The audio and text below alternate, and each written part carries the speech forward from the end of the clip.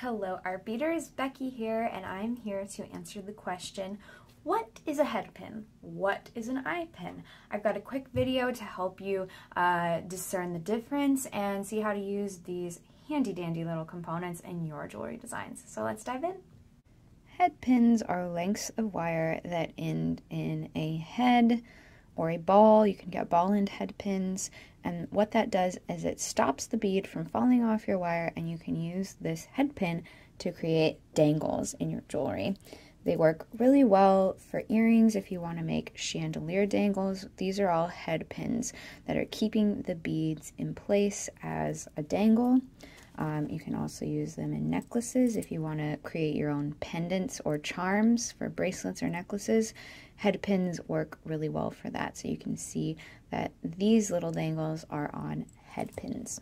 To use a head pin as a dangle, you're going to want to add a bead or beads that you want to use, and then finish the top of the wire with some form of loop. You can make a simple loop, and we have lots of instructions how to do that. So you'll start with your chain nose pliers and make a bend in the wire, and then switch to round nose pliers that have round noses, and then fold your wire over the nose with the round nose pliers and then under to create a loop, and then trim your wire. And I like to give my loop a little wiggle so it's nice and secure. So that's how you finish a head pin, with a simple loop. You can also finish your head pin by making a wrapped loop. So for that, you're going to take your chain nose pliers, fold the wire over your chain nose pliers at a right angle, then pick up your round nose pliers, fold it over like you did for the simple loop, get those out of the way and complete the loop. And instead of being done there, we're going to take our chain nose pliers and coil this wire around the stem of the head pin down to the bead, so it makes it really nice and tight wrap or dangle. There you go. And then you're going to trim any excess wire on your wrapped loop as close as you can. Be sure to protect your eyes, because sometimes those wires can go flying. I like to give my little end a little tuck, and you've got a nice wrapped loop for a head pin dangle. So that's what a head pin is, and I can't wait to see how you use it in your jewelry. An eye pin is a length of wire that ends in a simple loop or an eye. This is great for creating beaded links to use in your wire, to use in your jewelry. So let's say you're making an earring that you want to focus a charm, but you also want to add some beads. You can use an eye pin to create a beaded dangle to attach your charm to your ear wire. You can also use eye pins to make beaded chain. This necklace was made using eye pins with different bead patterns, all linked together to create a beautiful beaded chain.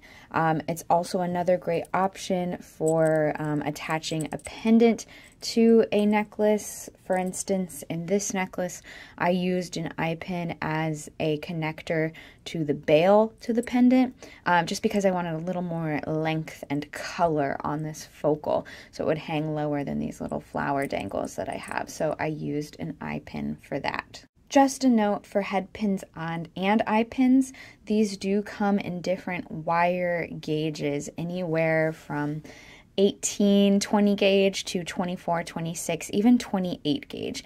Now remember that the higher the number, the thinner the wire is. So 18 and 20 gauge is great for something sturdy if you're using bigger beads with bigger stringing holes. 18 to 20 gauge is wonderful, especially if you want something really sturdy.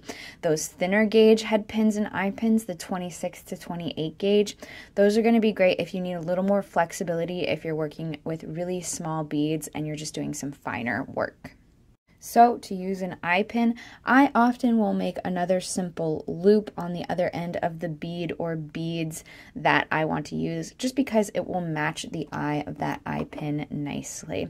So to finish an eye pin, you're just going to make a simple loop. You can also make wrapped loops too if you're making any kind of dangle, that's always an option. We also have lots of videos and photo instructions for making simple loops and wrapped loops at artbeads.com if you need further help. So there's my simple loop. I'm going to give it a little wiggle. Make sure it's nice and closed and secure. Now, if you're making a beaded chain, you're going to want to attach this to something. Even if you're using it as a beaded link, you're going to have to open up that eye and attach it to your connection point. So if you're attaching it to another eye pin, you would just add the eye and then close it back up and make sure it's nice and secured so nothing slips out. And then you're ready to add this to your piece, put some more beads on here, make another simple loop, and keep going. Thank you guys so much for watching today's video. Please let me know if you have any more questions on head pins and eye pins by leaving a comment below this video. We always love hearing from you. And as always, make sure to subscribe and hit that bell notification so you're the first to know when videos like this are out. Thank you so much, and I will see you next time. Bye!